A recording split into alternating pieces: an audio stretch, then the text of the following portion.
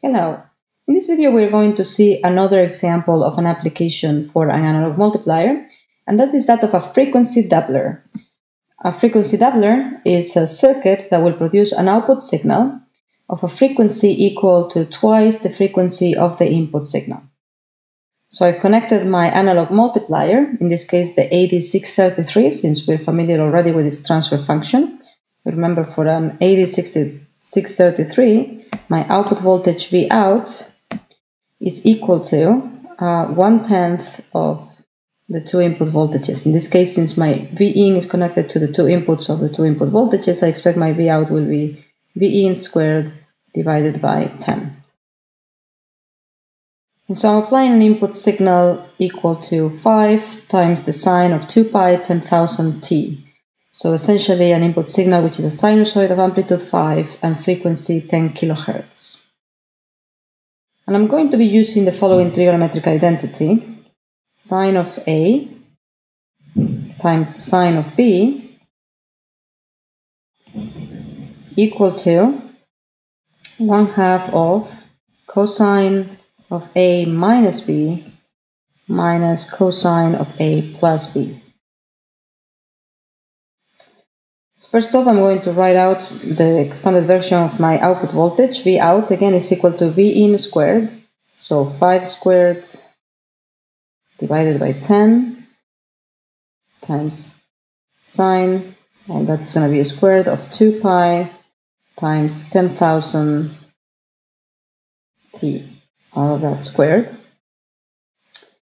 And I can rewrite that as 5 squared is 25 divided by 10 is 2.5. And now I'm going to apply my trigonometric identity, since I have essentially sine of 2 pi times 10 kt times sine of 2 pi times kt. So it's essentially this equation, except A and B are equal to each other. And so essentially I will have sine of, or rather cosine, 1/2 of the cosine of A minus B, which in this case is 10,000 minus 10,000, which is 0, minus 1/2 of the cosine of 10,000 plus 10,000, which is 20,000, so 2 pi times 20,000 times t. And so essentially here is my component with a frequency twice the input frequency.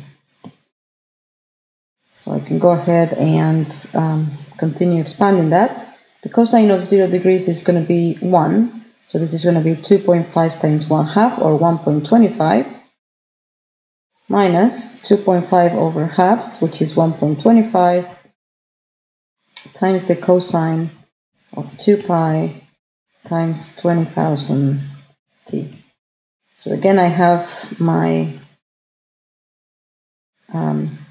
my output signal, which has a DC offset of 125, and then consists of a sinusoid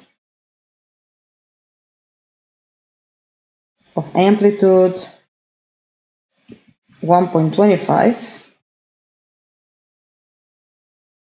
volts and frequency equals 20 kilohertz, which is again 2 times the input frequency.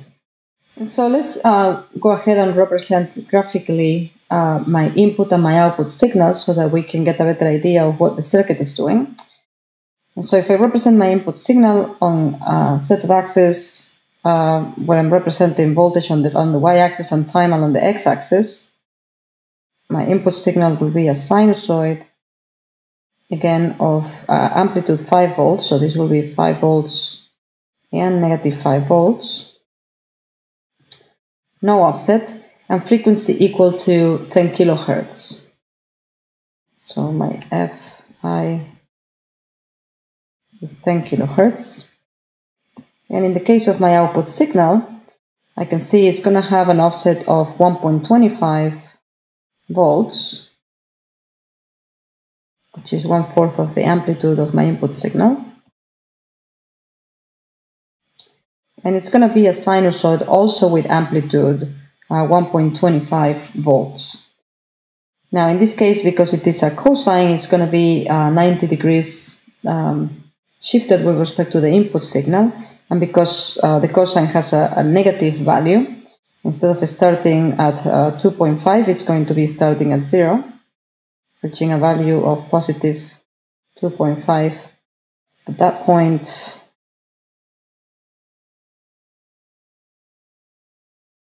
Etc. So let's see if I'm able to represent this accurately. So essentially, an output signal with an amplitude of 1.25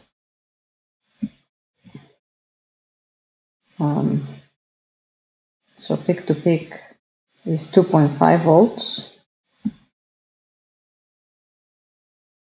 Peak to peak. DC offset of 1.25 and with appropriate phase shift with respect to the input. So, and the frequency of the output signal will not be 20 kilohertz, as we can observe for any one period of the input signal going from the 0 point to that point over there. I get 2 cycles of the output signal. Thank you.